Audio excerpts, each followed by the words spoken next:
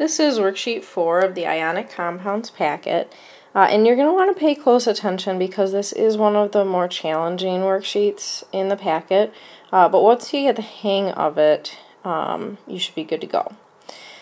So, this is sort of teaching an exception to the rule in terms of the naming that we've learned so far. Okay, up until this point, we have dealt with elements that only have one possible oxidation number, right? So like sodium, it's in the first family of the periodic table, so it has a +1 charge. That's its oxidation number. Oxygen, it's in the 6th family of the periodic table, so it's got a -2 charge. End of story. But there are 7 special metals, that's what I call them, and they're special because they have several possible oxidation numbers. So it just kind of depends like what they're combined with or the conditions under which they were formed, but sometimes they have one charge and sometimes they have another charge. So if you look on your periodic table, I'll point these out to you, and when you get to class I'm going to have you highlight them. So you could highlight them now if you have one handy, highlighter that is. So if you look at iron, which is Fe, on your periodic table, you'll see that in its square there's a +2 and there's a +3. So sometimes it's got a charge of +2, 2 more protons than electrons. Sometimes it's got a charge of +3, 3 more protons than electrons. There's copper. Copper can be +1 or +2. If we move to the period below that, there's tin, Sn, which can be +2 or +4. There's antimony, which can be +3 or +5. And in the row below that, there's mercury, +1 or +2, lead, +2 or +4, and bismuth, +3 or +5. So when we go to write these compound names, it's not enough to just say like, oh, this is copper chloride, for example. Right? What we need to specify is, okay, this is copper chloride, but is the copper the +1 charge or is it copper the +2 charge? So we're going to end up using Roman numerals in the name to do that, right? So like we'd call it copper Roman numeral 1 chloride or copper Roman numeral 2 chloride. So how are we going to figure out if we're given a formula if we've got copper +1 or if we've got copper +2? That's what the point of this worksheet is. And here is the thing that you need to remember. This is the key idea. Just like in the last worksheet. The total charge on any compound is 0. Alright, compounds, when you add the pluses and the minuses, the positive charge of the metal, the negative charge of the nonmetal, they have to be 0. So what that means is if we know the oxidation number of one of the elements in the compound, so in this worksheet, it's always going to be the nonmetal that we know the oxidation number of, right? Because we don't have any, these are all metals up here, okay? So for the nonmetals that we deal with, we always know they just have one possible oxidation number that we can look up on the periodic table. Well, if we know the oxidation number of the nonmetal, then we can infer, we can figure out the oxidation number of the other element because they're going to have to add up to 0. So let's start with a kind of simple one, copper chloride, which I used initially in my example. Okay, if we have this compound copper chloride, we can see there's no subscripts, right? So that means that if we were to draw a little picture, I'll do that up here, we'd have 1 copper combining with 1 chlorine. Okay, simple enough compound. All right. Now, copper is one of those metals. If we look it up on the periodic table, it can have a +1 or a +2 charge. But with chlorine, there's only one possibility. All right. Chlorine's a nonmetal. It's in the 7th family, and that means it's got a charge of -1. Okay. Well, if you need the positive charge on the copper and the negative charge on the chlorine to add up to 0, what does copper have to have for a charge? If it's got a charge of +2, would that work?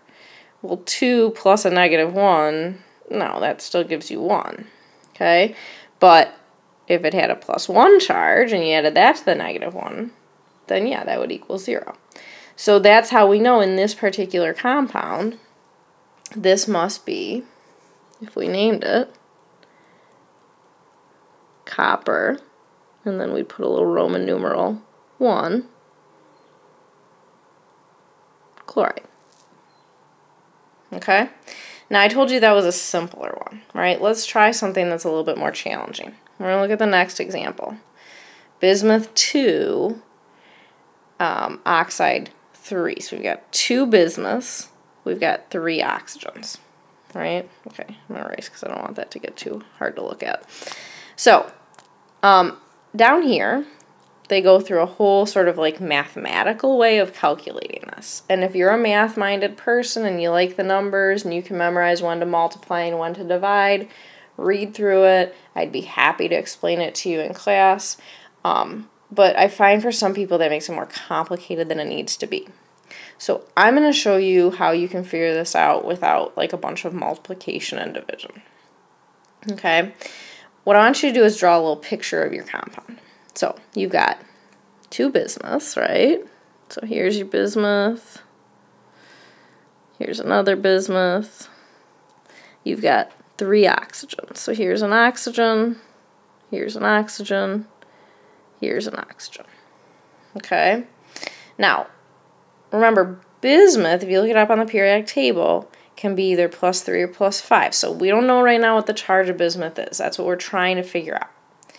But oxygen, it's in the 6th family, it's always got a -2 charge, which means that this oxygen has a -2 charge, and this oxygen has a -2 charge, and this oxygen has a -2 charge. So if we combined all those negative charges up, what would we get? Well, -2 plus -2 plus -2 gives us a -6, right? Bismuth is going to be made of either +3 or +5 charges.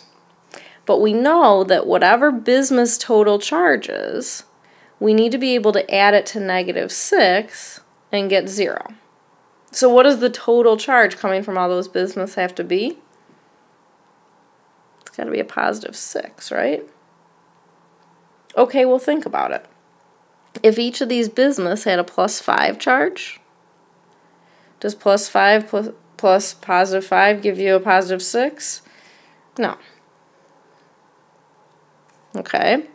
Well, where's our other option? Bismuth could be a +3 charge, right? If this has a +3 and this has a +3, does 3 plus 3 add to 6?